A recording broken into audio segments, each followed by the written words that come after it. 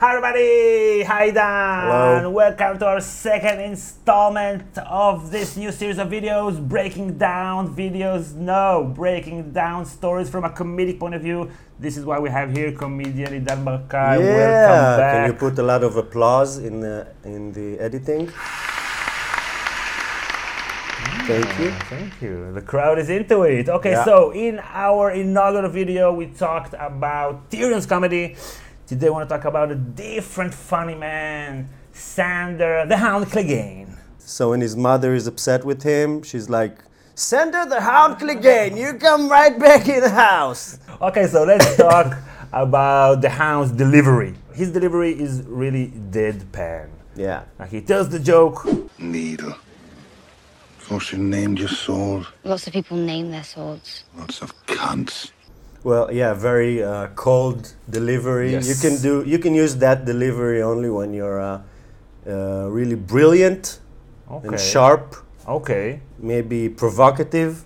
Okay. Only comedians like Stephen Wright. Called the wrong number today. I said, hello, is Joey there? And a woman answered, she said, yes, he is. I said, can I speak to him, please? She said, no, he can't talk right now. He's only 2 months old. I said, all right, I'll wait. Okay. Sarah Silverman.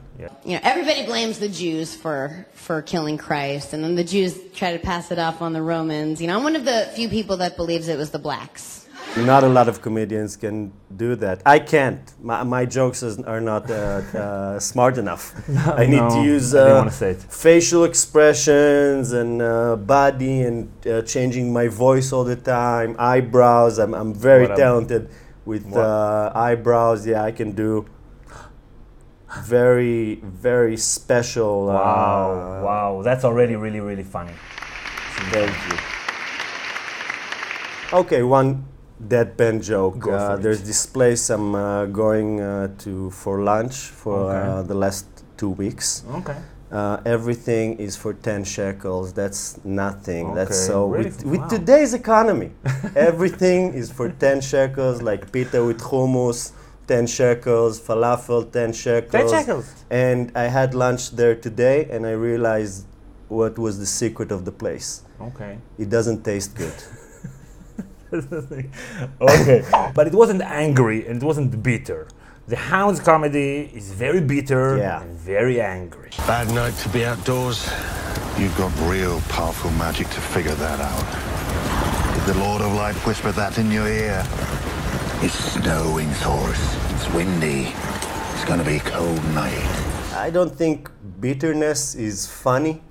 You The don't? crowd doesn't feel comfortable when it just sees bitterness. You need to talk about things that you are bitter about, but in a light, more funny way. That's how people can connect to that. Right. When you go on stage and all you project is bitterness and depression, the crowd doesn't laugh. And also, you can see it with the Hound, that he's funny, but no one is laughing. Right. The joke is on you. Yeah, he's making himself maybe laugh. He doesn't laugh. No one's laughing. No one's laughing. It's like a British thing. Like he's telling the jokes to himself, but he's very quick to think about really inventive and creative insults. Who taught you that shite? I bet his hair's greasier than Joffrey's cunt. Yeah, he's really on the beat all the time. That must be hard.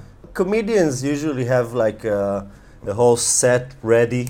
I knew that. For comebacks. I heard Jim Jeffries a couple of times telling a person in the audience like, "Okay, I'm gonna leave you alone, just like your father did." So it's a joke. Yeah, it always works. And maybe he had a good dad, so it's not a joke about him specifically. It's just like a generic thing. And most dads are pretty shitty. So that's not true, only mine? No, I don't want to talk about it. Okay. So your dad Deadpan! Boom! Okay, so talking about Deadpan, generally, like we talked about with Tyrion, the Hound has endured a lot of pain. Yeah. As a comedian, I know a lot about pain. Okay, I'm talking about his brother pushing his face into the fire, burning half of his face. So did you suffer anything like that, Idan? Thank you. Worse. He walks around with a face so Yeah. hideous. Everywhere he walks, people, the first thing that they see is the pain, the worst moment in his life. That's like his ID, his calling card. Yeah, that's very obvious about the Hound that he Yes. had to put up with some shit. Well, the Hound carries a real feeling of shame. I can On his assume. face. Yeah, he's deformed, and that's how he's. Oh, that's the Hound. Okay, yeah, it's been a long time since I've seen an episode. That's how he looks like. Okay, Yes. and So shame, can you empathize with shame? yeah, I feel that most comedians have a great shame they carry with them. Really? Yeah, for different reasons. Maybe even if it's just made up reasons, stories they tell themselves. Really? I want a girl to look at my dick and go, ugh, I wish it was black, and then blow a snot rocket on it. That's how they deal with the feeling of shame. They go on stage. That's where you're most vulnerable. Yes, so the Hound, he goes on stage, on his personal stage, to insult someone, and then he feels better. Also because he was bullied. He was bullied by his older brother. So his brother probably made him hate everybody, have all these negative feelings. I don't give two shits about wildlings. Gingers I hate. And that's very good for comedians because comedians, they basically hate people. What do you mean? No. I meant just like you people, you're... People? I don't have to listen to these insults. You people. I hear that all the time. Oh, you people are misanthropic. You people hate yourself. No, You but people, it's not true. It is true. But you're not allowed to say that. I'm a comedian. I can talk about other comedians that way. Not you. Here we go again. Stereotypes. You people are like that. You people, you hate people. You hate yourself. Some of my friends You are have- comedians. Oh, some of your friends are comedians. That's wonderful. No, it's you. Huh? It's you. You're my comedian friend. I'm not your friend. Really, like hateful comedy that exists. Yeah. A lot of people, a lot of comedians, good comedians, use that hate. Actually, even Jerry Seinfeld is considered to be misanthropic. He says that about Doug himself. Stanhope is just full of poison on stage. He just hates. Well, these immigrants, they don't speak the language. Then don't talk to them. Well, I solved your problem. That was quick. You know who speaks the language perfectly? Your next door neighbor. You've lived there 8.5 years. You've never said one fucking word to that guy. Comedians are miserable, but you have to keep a balance between your misery and your funniness. Right, it has to be fun. You can be miserable, but then you go on stage, you can't go full sad. Never go full bitter. No, never go full bitter. That's the first rule of comedy. Go full bitter. Okay, what about humor? I feel that the Hound uses humor to push people away sometimes. Yeah, and his sword. Physically beating people up and so you killing remember them. who the Hound is, boo. Yeah, I know. I'm So just you trying, were making a I'm joke just trying to be funny. Okay, yeah.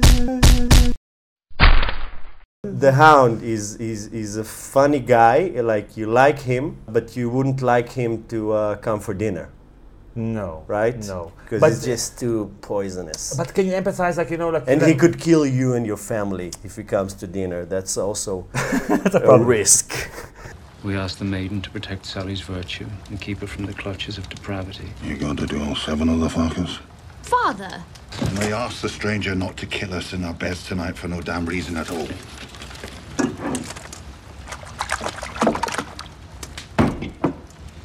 But can't you empathize? Like you're in the end of a relationship, and then you just like to start to pick, like to tell jokes about, like bitter jokes about each other, trying to push the other person away to protect yourself. No, that's not my experience at all. No? I feel like just at the end of the relationship, you just feel pathetic. You just feel like, why can't I love myself more? Why am I still here? You're not cracking jokes. You hate her, you hate yourself, you just want out. You're not telling jokes. It's ridiculous. You have a relationship. 3 months ago, you were complete strangers, Right. and now you want to kill each other. That's insane. That's insane. People are insane. People are insane. Thank you, Idan. Thank you, Gil. Thank you, Gil. Okay, I want to tell them about Patreon. Feel free to come in with what... Patreon, is that like a character? No, in, it's what you said. Lord of the Rings? What you told me, like really told me, and I told you, okay, say that thing, Oh, yeah. but keep it real. Listen, this guy is so focused on this YouTube channel. That's amazing. So enthusiastic. It was really surprising for me. He kept meeting me again and again just to get here ready. Did the research. It was He fun. Just squeezed me until I got nothing left. Everything I had to say about comedy is That's it. here. No, we'll do it again. We'll do it And again. it was a lot of fun, and I hope we'll do it again. Thank you. Thank you. Good night. I don't get it.